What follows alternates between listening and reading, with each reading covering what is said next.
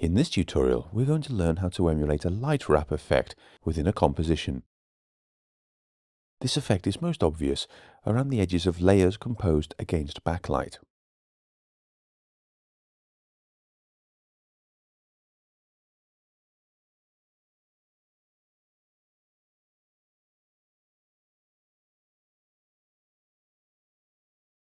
We start from a simple composition that doesn't have this natural effect.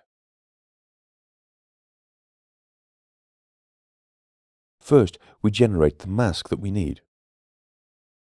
The idea is to generate a mask of the outline of the shape.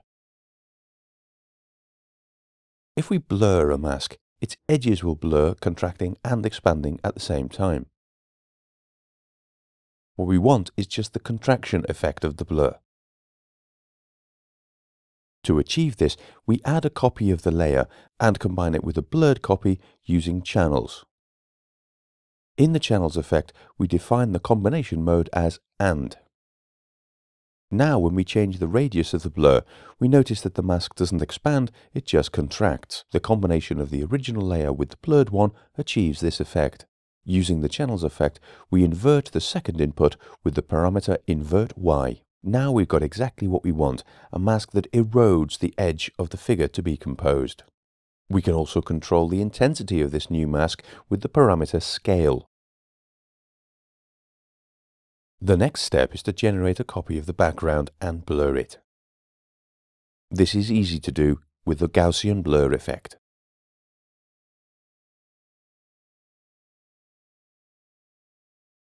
We assign the mask of the edge that we created as mask of the copy of the blurred background. We add a new channels effect where we define the parameter alpha x as A2. This assigns as the first input the mask of the second input.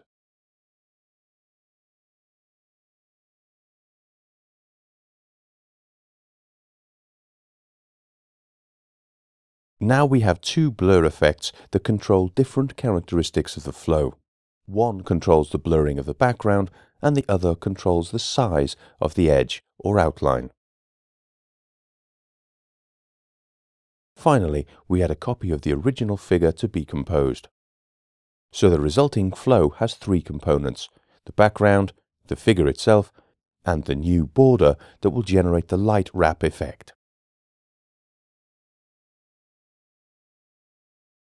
If we reduce the blur of the background, we'll see an effect of transparency around the border, which is not what we want. So for this reason, the blur of the background should always be a sufficient value to lose details in the background. The other blur effect controls the size of the light wrap effect. And from the channels effect that combines the masks, we define with the parameter scale the intensity of the light wrap effect.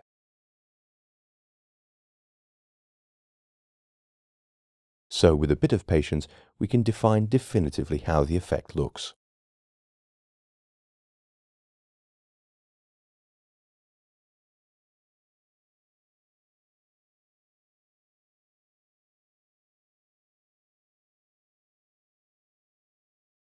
So to end this tutorial, we can generate a template, replacing the copies of the figure with dummy 1 and replacing the copies of the background with dummy 2.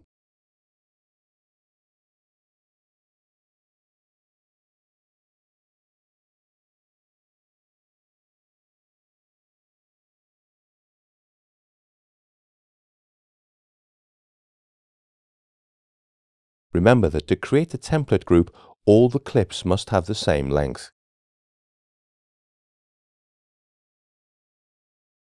Now we position within the group template the two original clips, and we can change the name of the group from the Attributes menu of the clip, calling it Lightwrap.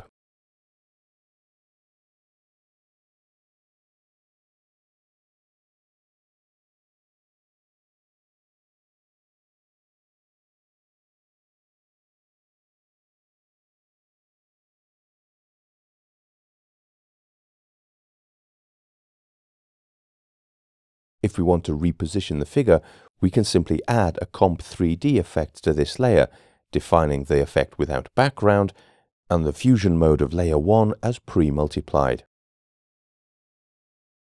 When we move the layer, we notice that the Lightwrap effect updates according to the position of the layer, thanks to using the system of instances that the dummy effects allow.